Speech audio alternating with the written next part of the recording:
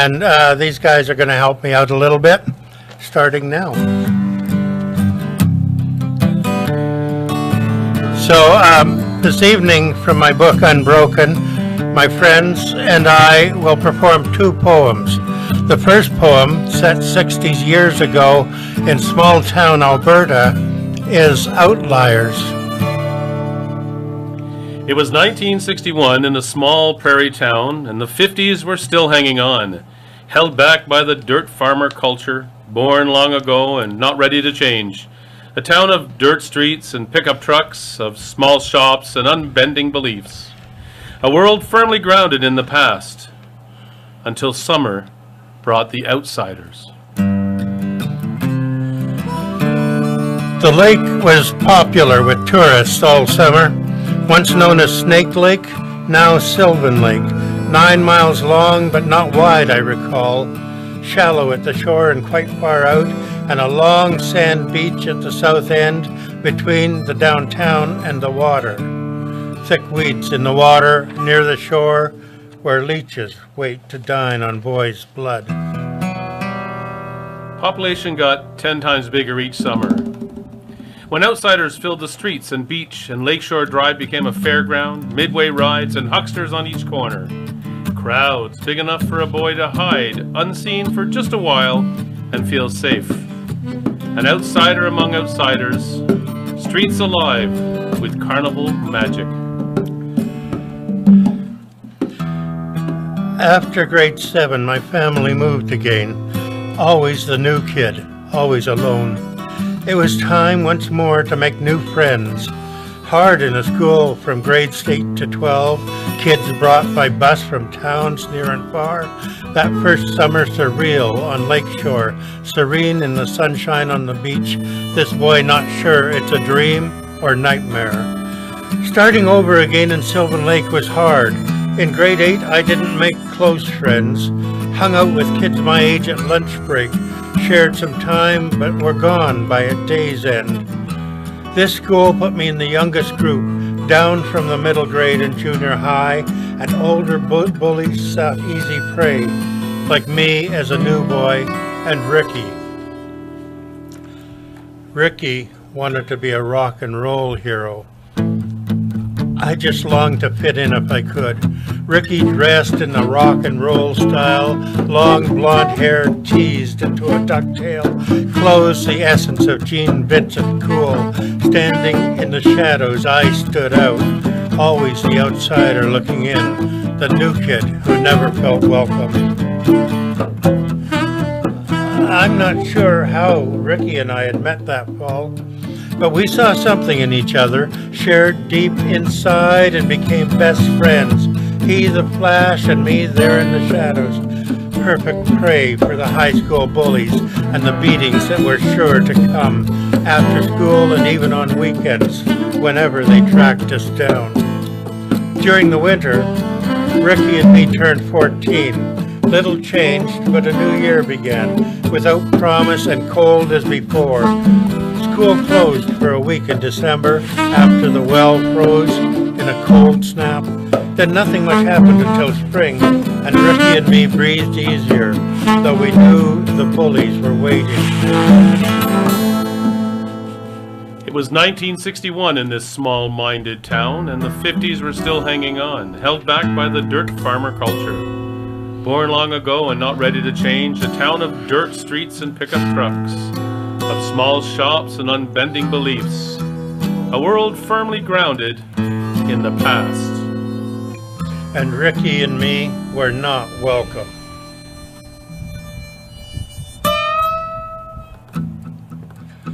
It was never one bully, but a gang of toughs caught up and circled me after school. 1 against 1 was thought a fair fight, except one was 17 years old and the other just a boy of 14.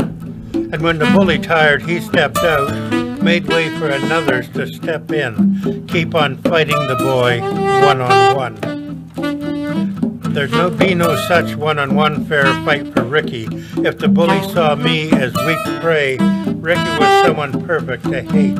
Too pretty in his rock and roll way. A fairy like their dads would beat up on a Saturday night drunken whim. Homo queer they called him, all the names.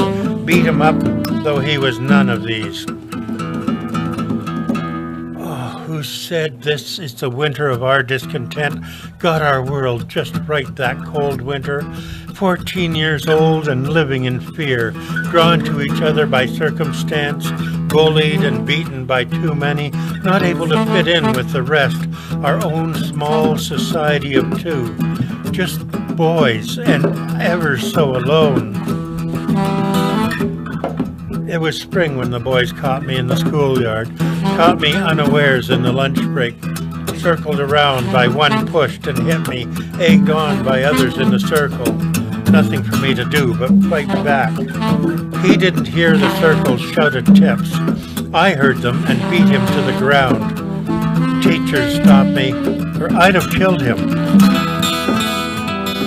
Later that spring, Ricky was found dead in the woods. His killers never brought to justice. Police worked short and sweet and case closed. Who killed him was not a mystery. Ricky had been tracked and beaten to death. And I could do nothing about it. A 14-year-old boy on his own, haunted by a circle of bullies. It was 1961 in a small-minded town, and the 50s were still hanging on, held back by its dirt farmer culture born long ago, and not ready to change. A town of dirt streets and pickup trucks, of small shops and unbending beliefs, a world firmly grounded in the past, where evil waits to dine on boys' blood. In the summer, my family moved again. It was time once more to make new friends, always the new kid, always alone, just wanting to fit in if I can. And with a new school came new dangers, but I had changed and cannot forget my friend found and lost in a moment who could have been a rock and roll star.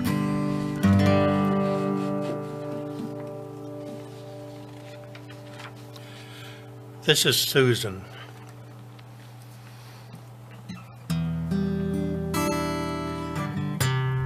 The Lake, 1973. I stand at the end of this long wood dock looking across the lake's emerald calm, set among pine-furred mountain guardians under a sky as blue as her eyes were once. Behind me the hill curves upward softly, rolling rock face softened by shallow soil spotted with scrub among soft wild grasses to where my cabin backs up to the woods. At times in this silence I think of her, pale blue summer dress blowing in the breeze. Here beside the lake smiling and waiting, fading away as early morning mist.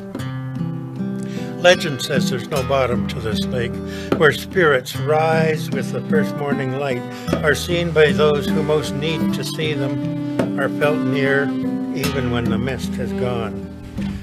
From my cabin porch, when the light is right, I almost see specters rise through the mist, wavering forms that look almost human, but mostly I sense that Susan is near. Between clear blue sky and emerald lake, these mountains are islands far from the world, where whispering winds may ease troubled minds. Yet still I see Susan in waking dreams. The Boys, 1964. As a teen, I set pins and clean washrooms in the Chinook Center's bowling alley, scour grills nights and weekends next door at the sidewalk coffee shop in the mall. Friends plan robberies they never commit. I don't build or explode bombs I design. Mein Kampf and Das Kapital are my texts, all in our afternoon coffee shop clash. At the next table, cats post of luring gay young barbers to bash in back alleys. Ex-soldier brags he watched his colonel rape a private, then blackmailed him for silence. We young poets and painters test the line, never cross over to the other side. Our game only to prove we could do it. I take my books back to the library. Susan, 1969. Walking down 8th Avenue, I see her. A woman I know from work or somewhere.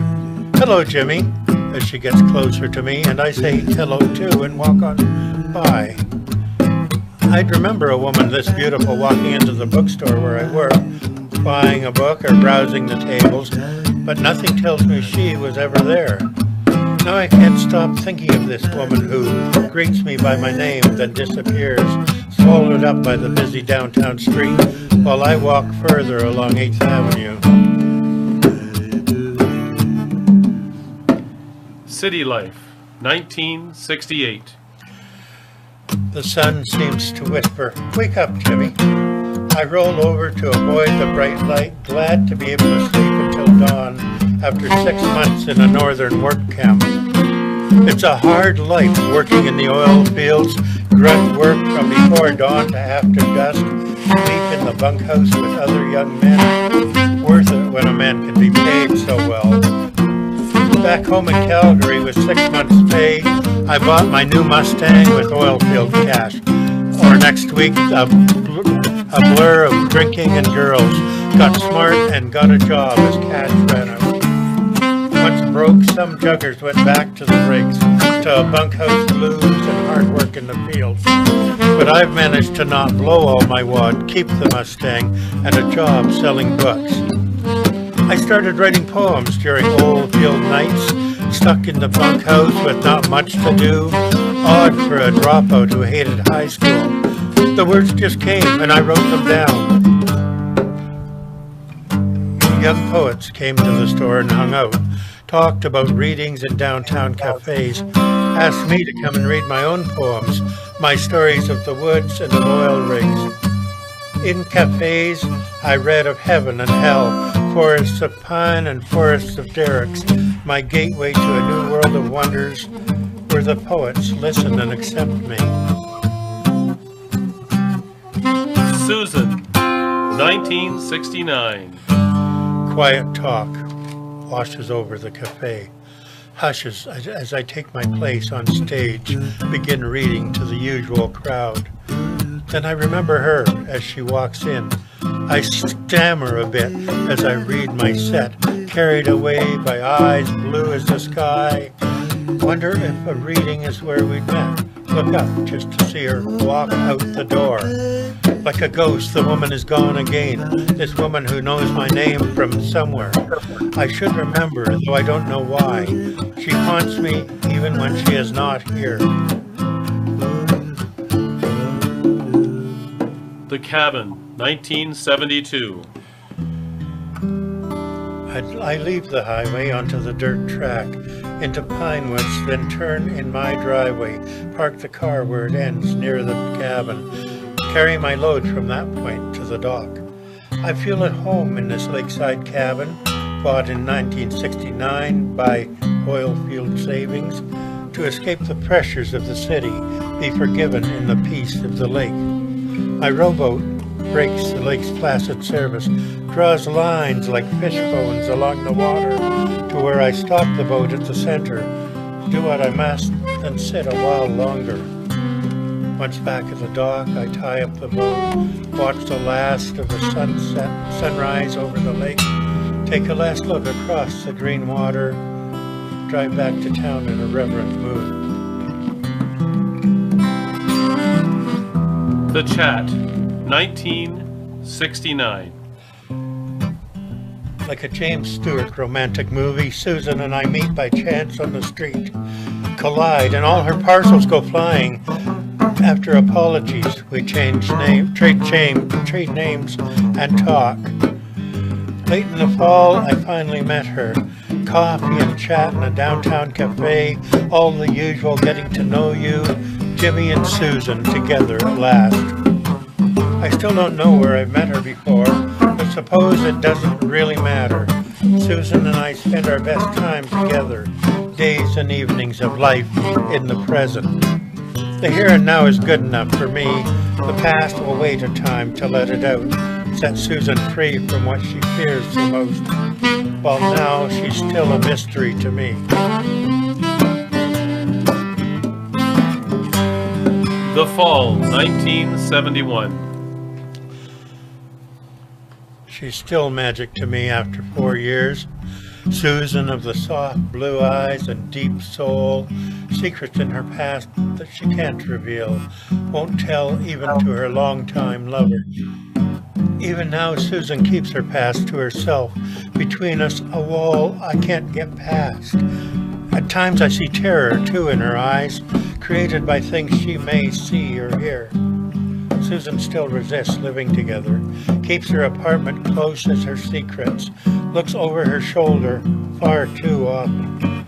Nothing I could do from behind the wall. Fear, 1972. Something happened as the new year began.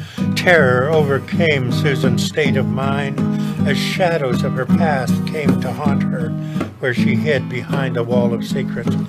Fear seemed to build a newer, higher wall, at last to shut me out almost completely. Not able to free Susan from her past, not able to help her in the present. One argument, too many over secrets, too many words said in haste and anger. Susan left my life quiet as she'd come, without fanfare or goodbye. She was gone. It was as though she had never existed.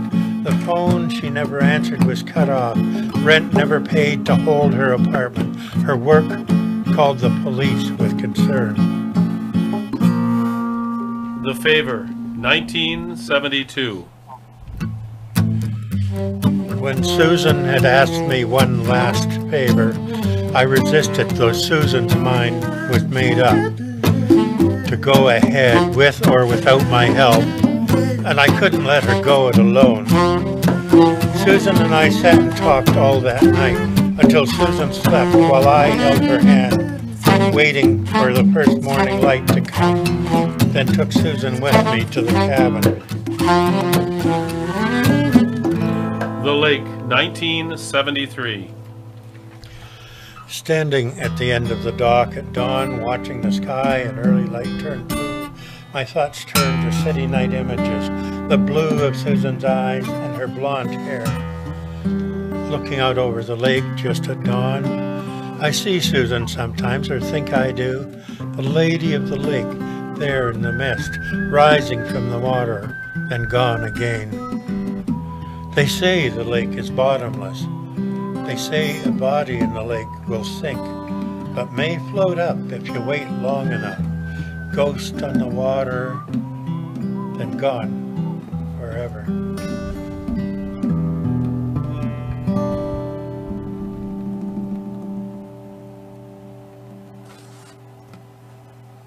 Thank you.